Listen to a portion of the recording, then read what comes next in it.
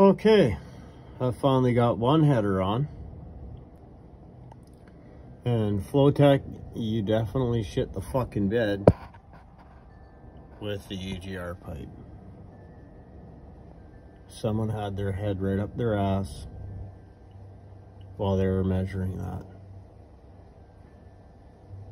So yeah, I'll have to fix that fuck up that they did. Absolute dog shit. But yeah, anyway. And I also had to take die grinder bits and move the holes over a tiny bit so that the holes would line up correctly in all of the spots. But right now I just got it mocked up.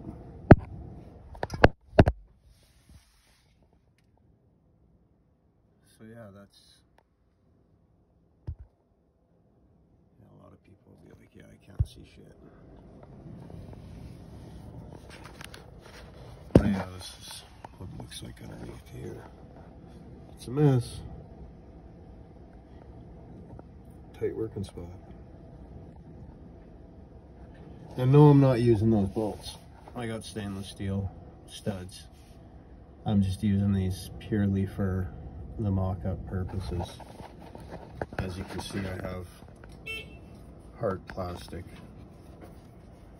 spacers to hold the header extremely tight up against there. See? It works. Oh nice, Grandpa's over with his scooter. I'll have to show you guys this. Hold on a second, I'm coming out from underneath here.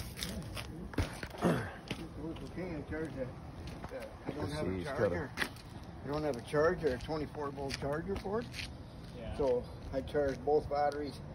He found that in the garbage and he fixed it up. Separate is 12 volts, right? Thought I'd share that though. They charged up? It's absolutely awesome. No. It's got a horn too. Huh? I said it's got a horn too. Yeah, that's awesome. I thought I'd share that though.